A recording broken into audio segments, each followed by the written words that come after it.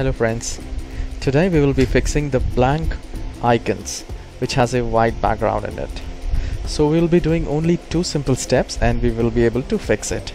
Okay, so just do a right click on the start icon and then click on run, and here we just have to type app data and then hit OK. Now once you hit OK, if you do not see local or local low or roaming, just click on the view tab and make sure this hidden item is checked. So it should be checked, and then we need to go to local. Just do a double click and scroll it down and look for icon cache.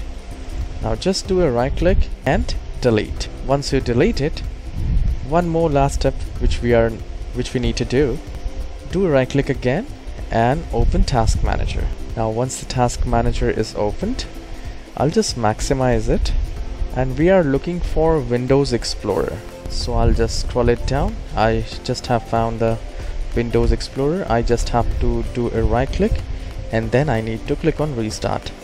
If you don't find Windows Explorer, just go scroll it back to Windows Processes and you will find this, and let me know if that works. So please hit the like button and subscribe. I'll see you in the next video.